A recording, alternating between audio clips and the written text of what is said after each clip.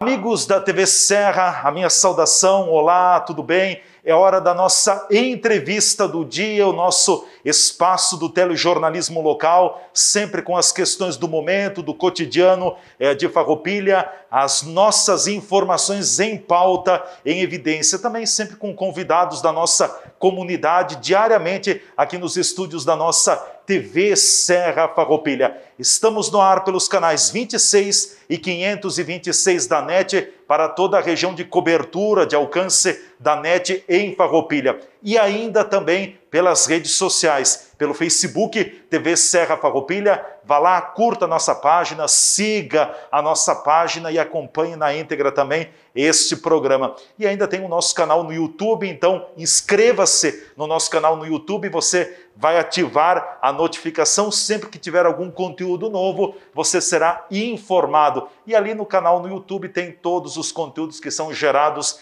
e produzidos pela nossa TV Serra Farroupilha.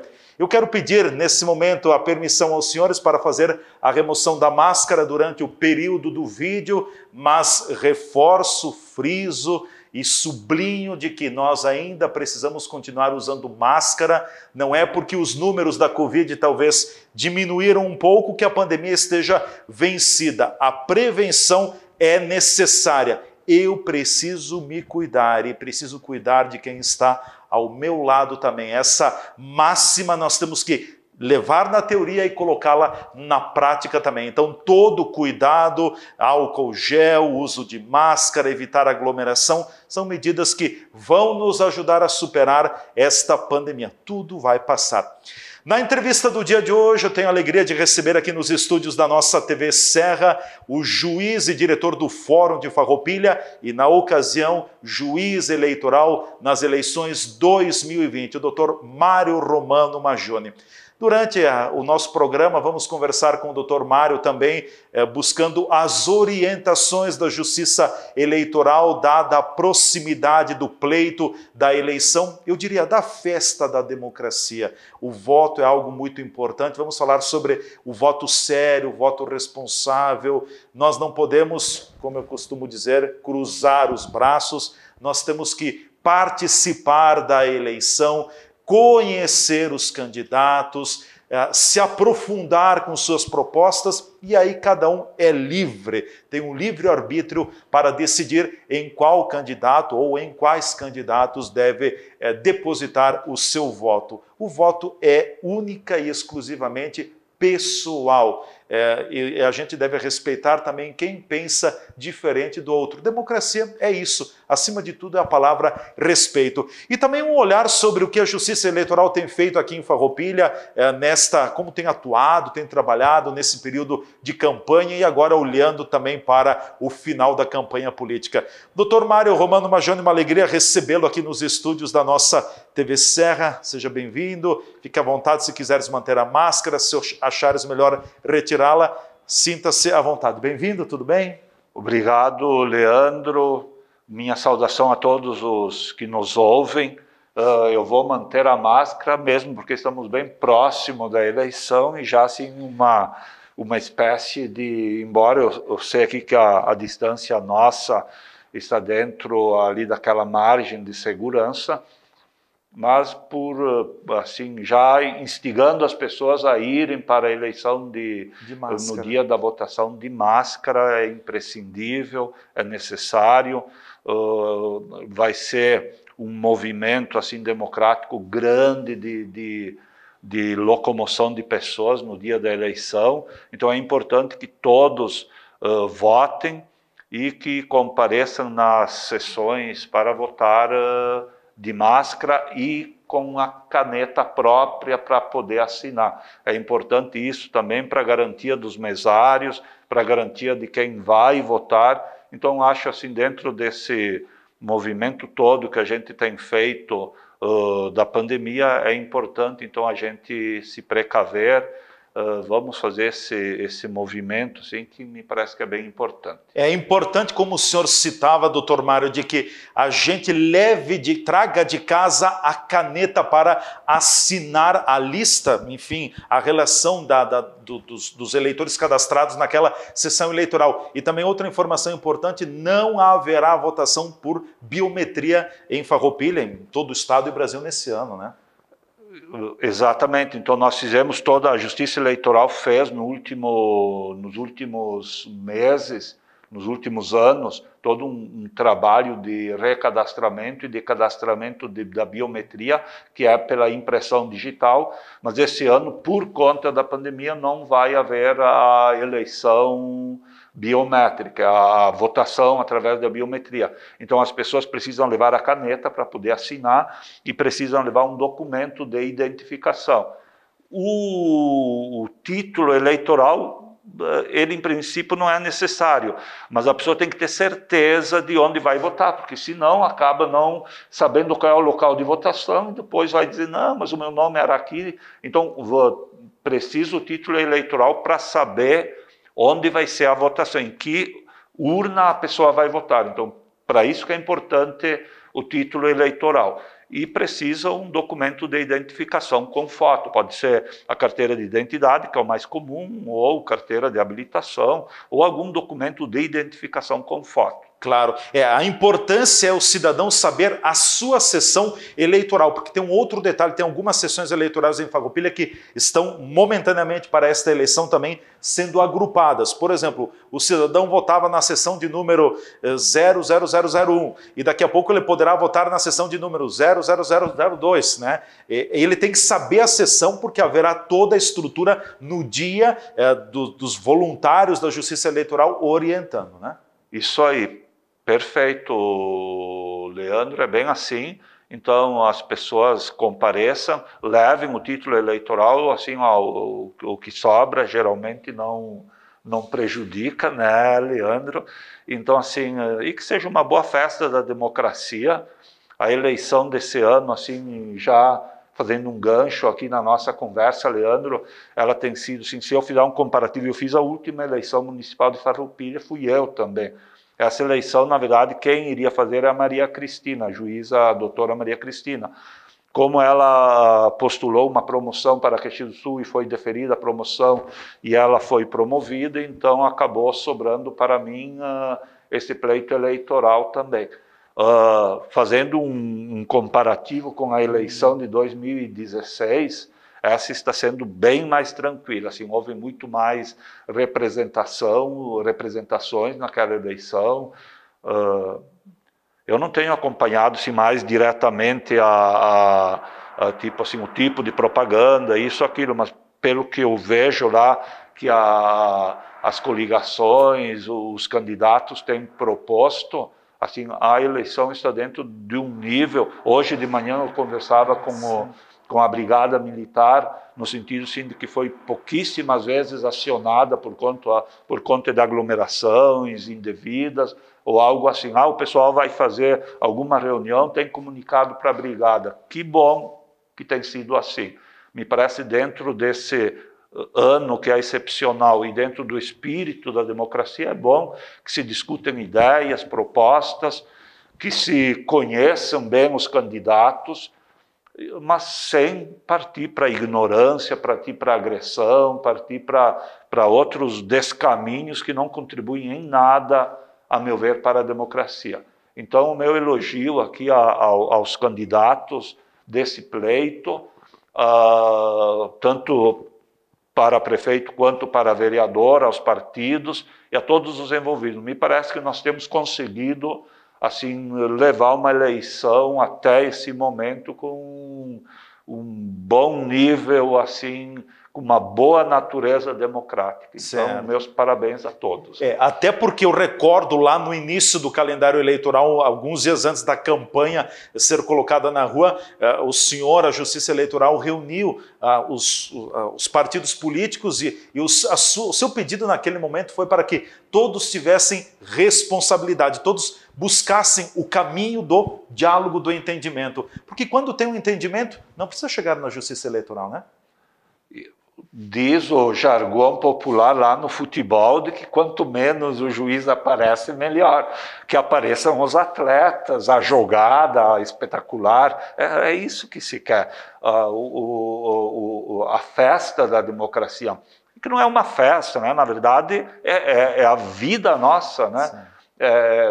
Estamos aqui escolhendo candidatos a vereador e a prefeito. Claro que eles não são os únicos fatores determinantes, mas são fatores determinantes dentro da vida nossa, assim como a gente escolhe uma escola, assim como a gente escolhe uma religião, um time para torcer. É importante ter candidatos e ter, principalmente, escolhidos bons para o exercício desse cargo de vereador e de prefeito. Então, tomara que a gente consiga realmente levar adiante aqui em 2020 esse, assim, com tudo de bom, essa questão eleitoral e escolher realmente candidatos bons para o nosso município. Acho que todos nós merecemos isso. O senhor alimenta uma expectativa positiva também agora para a última semana. A gente sabe que na reta final, no afunilamento, talvez os ânimos possam estar um pouco mais acirrados, porque cada um busca o seu espaço, busca o objetivo de eleger-se para o cargo ao qual está disputando. Qual é a sua expectativa para a última semana?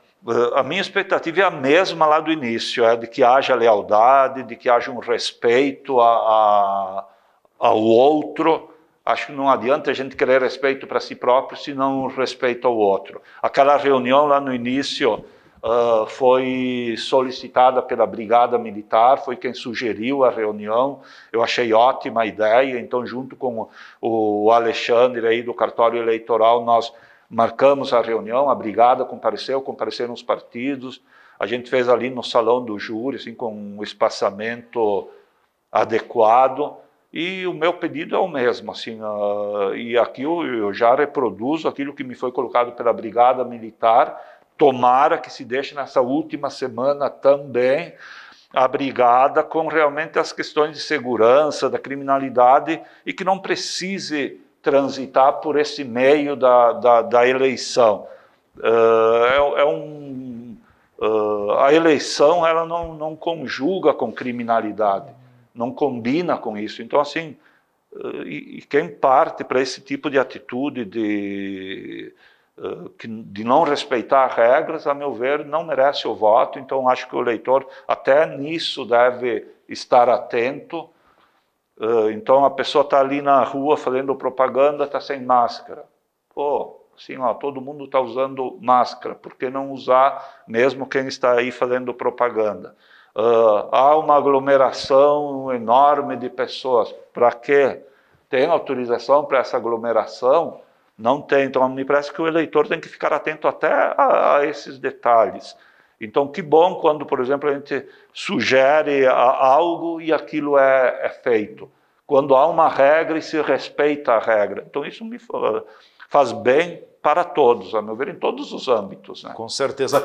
O assunto fake news talvez tenha sido o motivo que tem gerado um maior volume, embora menor, como o senhor colocava, se comparado com outras eleições, mas tem sido a causa principal de representações que têm chegado à Justiça Eleitoral? Olha, não, na outra eleição teve muito mais que essa. Me parece que o pessoal meio que se centrou um pouco mais em realmente apresentar propostas, apresentar a si próprio como candidato. Isso é bom, a meu ver. O fake news, assim, a falsa informação, a desinformação, ela não contribui em nada. Então, assim, tem havido menos, bem menos que na eleição passada.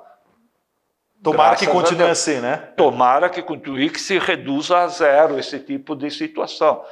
Às vezes, a informação, ela beira a falsidade, a verdade nem sempre é tão evidente, né? E aí também cabe, às vezes, o eleitor peneirar, nós, como cidadãos, fazer essa análise. Isso tem fundamento, isso não tem fundamento, para a gente escolher bons candidatos, né? Porque também não podemos ser ingênuos e sair por aí acreditando.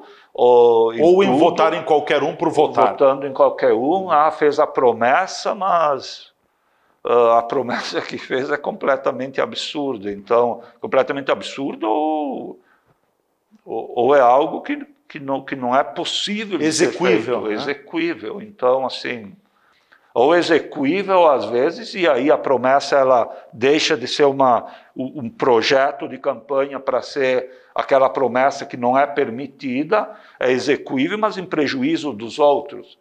Então o candidato não pode chegar lá e dizer que vai beneficiar você pessoalmente. O candidato deve beneficiar a comunidade, beneficiar a coletividade, ao município como um todo, né? E não a esse ou aquele individualmente. Então, até nesse aspecto, prometer um cargo lá na prefeitura, bem, esse tipo de promessa não pode, né? Sim. Então, aí, inclusive, se eu souber desse tipo de promessa, eu não terei nenhuma dúvida em caçar esse prometedor aí, quem faz esse tipo de demagogia, né? Porque não é permitido, não é possível. Então, me parece que tem que ser feita essa análise, né? Bom, doutor Mário, para a gente fechar esse primeiro bloco da nossa entrevista, não sei se o senhor pode falar, mas enfim, quais seriam, até o momento, os motivos das principais representações que têm chegado à Justiça? Posso falar sim, porque as representações são públicas, então não há nenhum problema. Eu tive algumas representações por conta de alguma propaganda que as pessoas entenderam irregulares. Umas entendi que realmente havia irregularidade na propaganda, mas foram assim 5 ou 6 representações. Só? Que coisa boa. Que coisa boa. 5 ou 6 representações, não mais que isso. Não chega a 10 representações até esse momento. Tomara que continue assim, tá bem? Vamos lá, que a última semana seja nesse sentido. Bom, nós vamos para o nosso intervalo também. A gente volta em seguida conversando mais com o juiz eleitoral de Farroupilha, também diretor do fórum do nosso município, Dr. Mário Romano MAGGIONI, que hoje está aqui nos estúdios. A gente volta em seguida.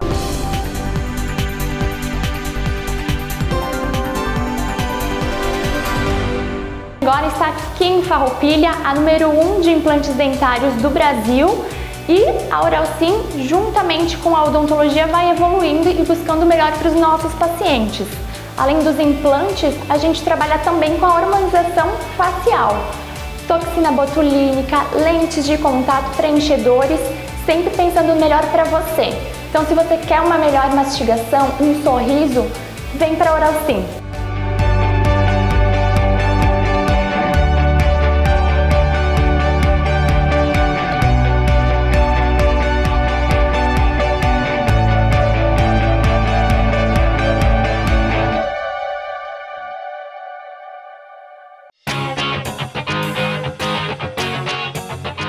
A Ecofar tem seu foco nas áreas de limpeza urbana e saneamento básico, com os serviços de coleta, remoção, transporte e tratamento dos resíduos sólidos urbanos, varrição e capina, realização de estudos, pesquisas e projetos de interesse do município de Farroupilha.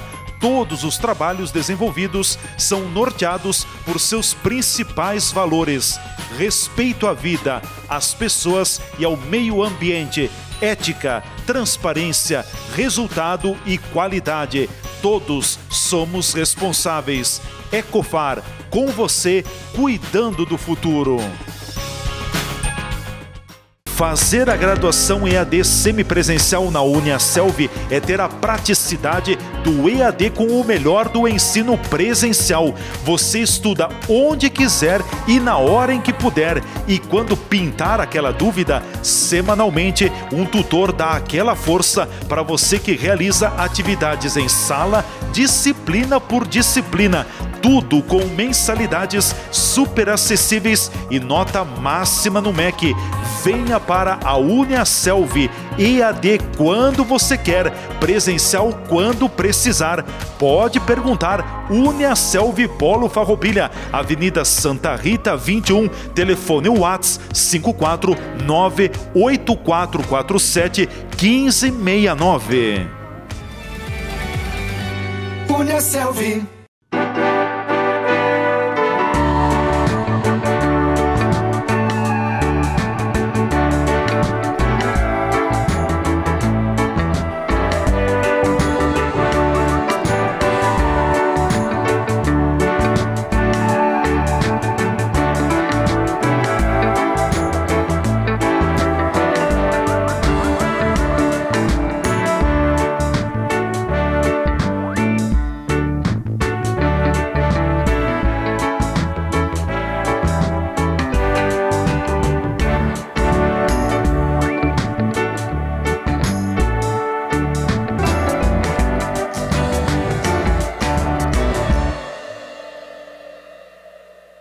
Por você, a Unimed busca fazer o melhor a cada dia. E é por você que criamos o Espaço Mais Saúde, uma ampla e moderna estrutura no coração de Caxias do Sul, com um cuidado completo em saúde, para quem busca proteção, qualidade de vida, acompanhamento integral, facilidade e um novo jeito de cuidar da saúde. Novo Espaço Mais Saúde Unimed. Por você, estamos ainda mais completos. A Arte Química é especializada em toda a linha de produtos para limpeza. Tudo o que você precisar para fazer aquela limpeza, nós temos. Produtos químicos, sabão em pó e líquido, amaciante, desinfetante e todos os itens para limpeza doméstica e empresarial. A Arte Química também tem papéis, embalagens diversas, componentes para piscina, linha PET e artigos para camping. Arte Química, o seu shopping para limpeza. Tudo para sua casa e sua empresa. Rua 13 de Outubro, 375, Bairro do Parque, com teleentrega pelo fone 3261-4631.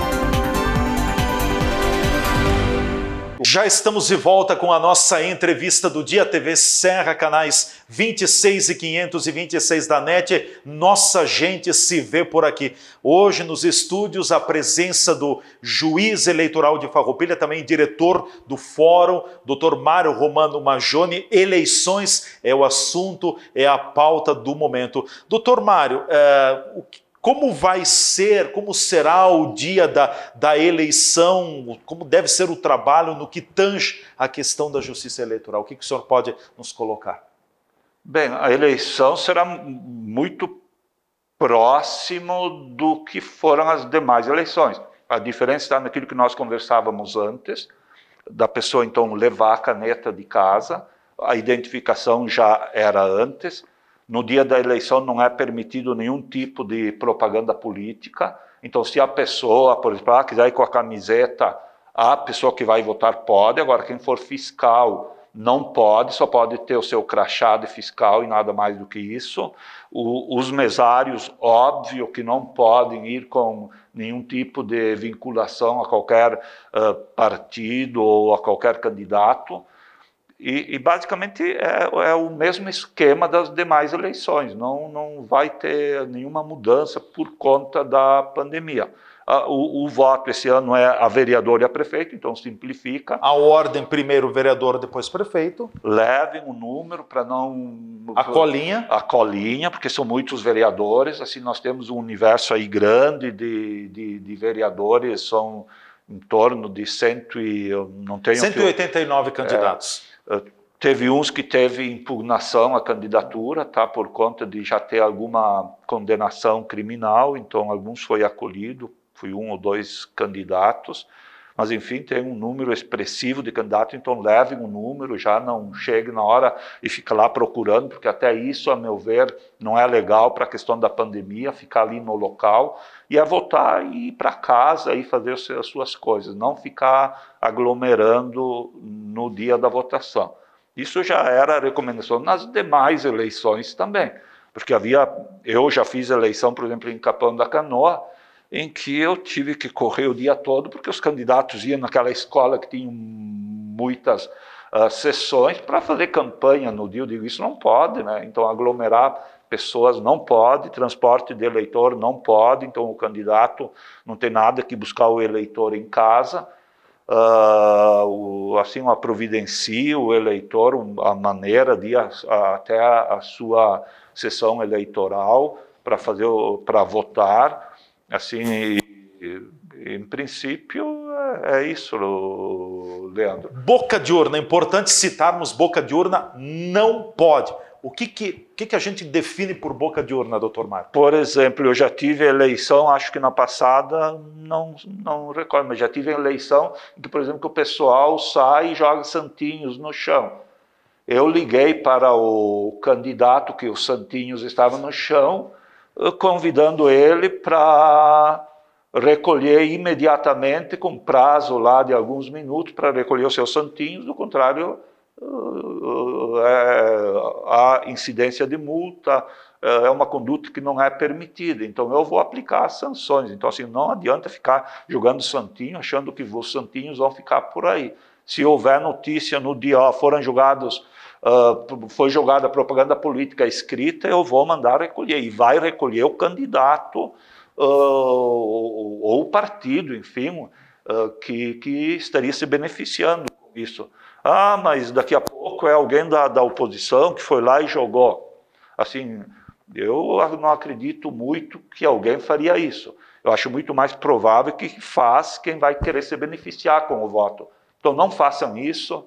Me parece que dentro do espírito democrático, a regra é que não se faça campanha, propaganda política no dia da eleição, não se deve fazer campanha política nesse dia. O eleitor, no dia da eleição, ele precisa ir para a sua sessão de votação sem pressão. Ele tem esse direito, né?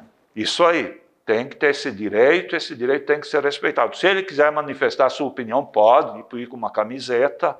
A chamada propaganda silenciosa, sem aglomeração. Sem aglomeração. Se forem 5 ou 6 já junto, aí já começa a dar problema, não pode. Então a aglomeração não pode.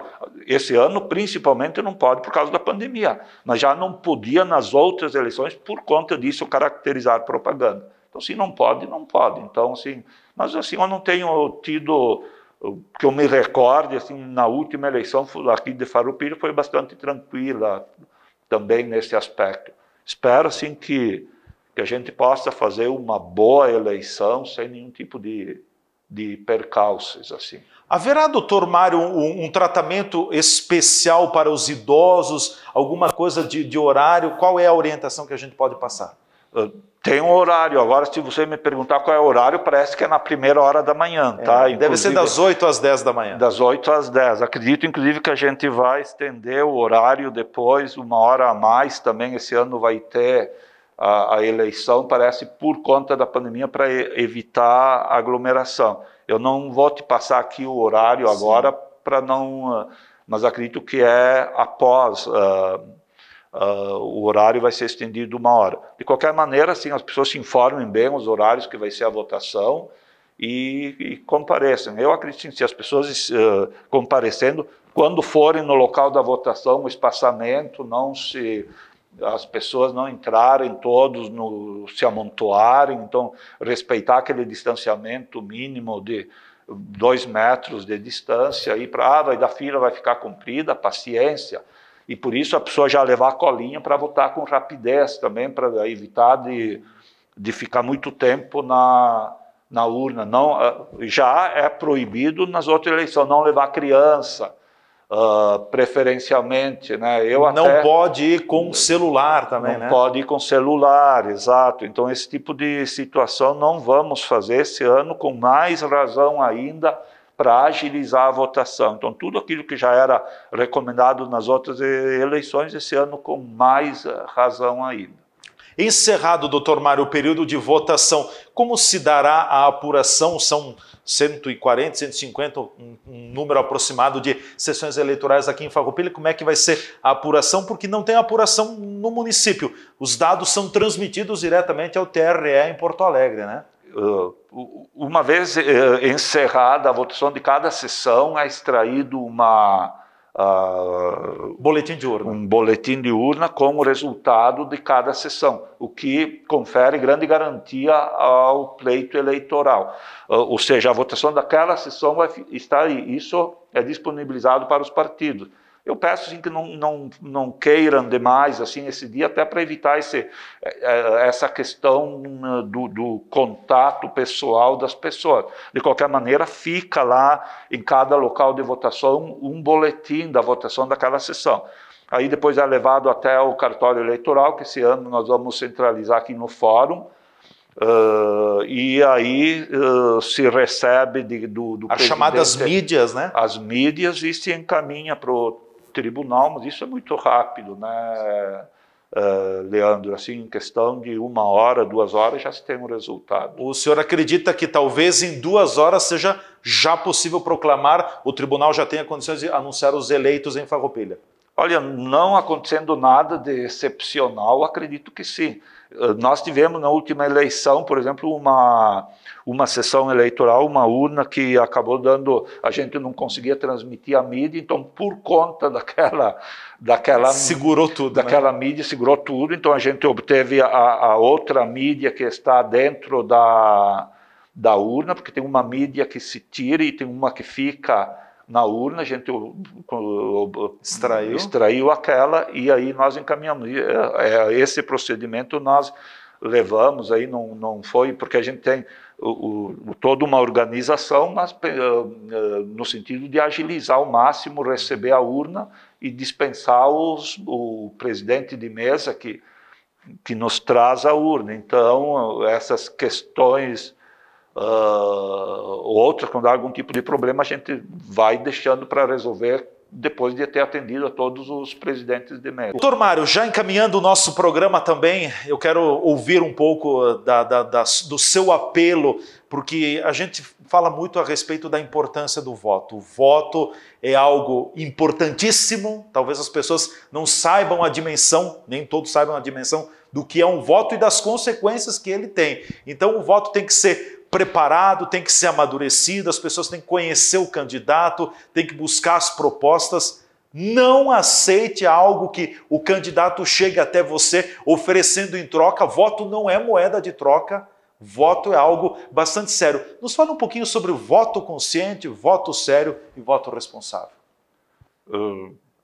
Leandro, eu nasci em 64 e num tempo em que se cessou a democracia no Brasil, em que nós entramos num regime militar, nós fomos começar a votar de novo ali 24 anos depois, então é muito tempo sem que a gente pudesse escolher diretamente o número expressivo das pessoas que nos representam aí dentro da área governamental, da área política, legislativo, executivo.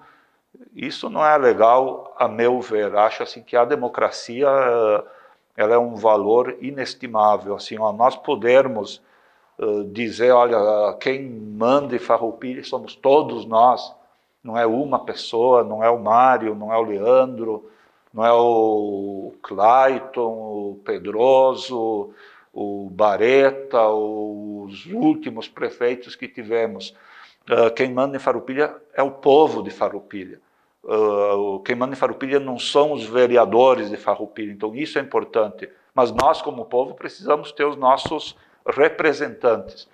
Então, isso é fundamental, que a gente escolha, que escolha bem. Por isso eu faço assim minhas as tuas palavras, no sentido assim, vamos escolher com consciência, escolher porque nós acreditamos naquele candidato, analisando o partido também, porque acreditamos que aquele partido tem um projeto de governo, um projeto de legislação que atenda aquilo que nós pensamos. Então tem que conhecer também os partidos, não basta só o candidato. Isso de você desqualificar o partido, a meu ver, não é uma boa questão política. Acho que a boa democracia se faz com partidos sérios e com candidatos sérios. E nós, comunidade, nosso povo, acreditando realmente e fazendo isso valer, que somos, enfim, tudo isso aí é para nós ou contra nós. O candidato a vereador, a prefeito, se ele for lá e me fizer uma promessa para me beneficiar a mim próprio, provavelmente ele vai estar pensando também, porque é o raciocínio inerente a isso, que ele vai estar pensando em se beneficiar a si próprio também. Então, benefício por benefício, o ideal é assim, que não haja isso dentro das pessoas que nos comandam. Eu sou juiz, então, por exemplo, que ruim um juiz que vai apitar um Grenal e que fique puxando a brasa para o assado ou do Grêmio ou do Inter. Eu sou colorado, eu fico feliz quando dá uma assim, puxa um pouco para o Inter. Mas quando é o contrário, dá uma tristeza infinita, né? Então, o melhor mesmo, Leandro, é que não há esse tipo de coisa. Sim. Que o cara vá lá e seja imparcial. Então, nós, na condição do juiz, que seja imparcial. O nosso candidato, que também tem um projeto de governo, mas que seja imparcial em relação a favorecer este ou aquele. Então, que se pense realmente no melhor para todos, e não para um ou para outro. Claro. E importante dentro de tudo isso, né, doutor Mário, que se use a palavra que eu aprendi, tenho certeza que o senhor também aprendeu muito de seus pais, uma palavra que me parece básica, respeito, né? Com certeza, me parece, cada vez mais me parece, e que bom que a gente tenha avançado nesse aspecto, a igualdade entre homens e mulheres, a igualdade entre todos, o respeito a todos, sem nenhum tipo de discriminação. Eu sou fã de uma sociedade igualitária, de uma sociedade que se respeita, igualitária no sentido de respeitar a diferença de todos, que todos sejam tratados bem, sem diferenciar ninguém, mas ao mesmo tempo que respeite a diferença, né? Então, o igual no diferente, isso é muito dessa. Então, independente de religião, daquilo que eu acredito, e o respeito faz bem para todo mundo. Com certeza. Bom, doutor Mário, quero agradecer muito a sua disponibilidade da agenda, numa agenda muito atarefada. Obrigado por ter dedicado esse tempo à nossa TV Serra, enfim, levando a informação e orientando, nos conduzindo também da melhor forma possível para o pleito eleitoral do domingo, dia 15 de novembro. Lhe agradeço muito pela atenção e pela presença aqui e lhe deixo com as considerações finais nesta câmera. Leandro, um prazer vir aqui conversar contigo e conversar com toda a população de Farroupilha. Então, eu sou natural aqui dessa cidade maravilhosa, tá bem lá do Caravaggio. Então, assim, vamos votar bem, vamos escolher vereadores e prefeito ou prefeita que nos representem bem, que realmente estejam preocupados em melhorar a nossa cidade, a nossa comunidade. Isso é bom para todos nós. Então, uma boa eleição para todos aí, e eu sempre digo lá para os candidatos, espero ter pouco trabalho, tá? Mas assim, se precisar trabalhar, também estamos aí, a função nossa é para isso, e espero assim que no dia da eleição a gente possa assim, fazer um bom trabalho, mas principalmente que se possa escolher pessoas boas para que realmente impere a democracia, que quer dizer lá do grego, o poder do povo, demo, povo, cracia, poder.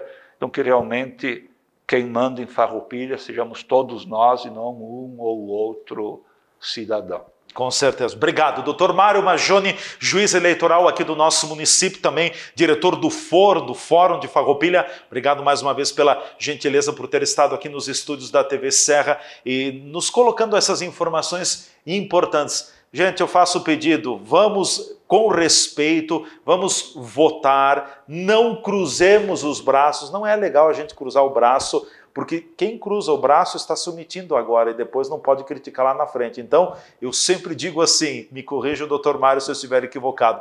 Talvez tenham candidatos que não sejam bons, aí é do critério de cada um. Mas se não são bons, escolha o menos ruim. Vai ter alguém que talvez você vá se alinhar mais. Procure conhecer o candidato, procure acompanhar a vida do candidato, é importante também, o que ele pensa, as propostas. E eu tenho certeza que dentro de uma mesma família vão ter pessoas que vão votar diferente. As nossas diferenças nos elevam, nos fazem crescer. Então, não é porque eu penso de uma forma que eu tenho que pensar que os outros pensem igual. Não, de forma contrária. A diferença nos eleva e, acima de tudo, nos faz crescer. Que todos tenhamos uma boa eleição, depende de cada um de nós. Depende primeiro de mim. Depois depende de todos nós juntos para termos uma boa eleição. Finalizando o programa, volto a fazer o uso da máscara. A nossa máscara é o nosso EPI, indispensável, não podemos sair à rua de forma nenhuma sem o uso de máscara. Estamos infringindo decretos. Enfim, use máscara, lave as mãos com água e sabão. Na falta desses, utilize o álcool gel e também mantenha distanciamento social. Não aglomere, sobretudo no dia da eleição. Vamos com cuidado. Um grande abraço a todos. Até a nossa próxima entrevista do dia aqui na TV Serra.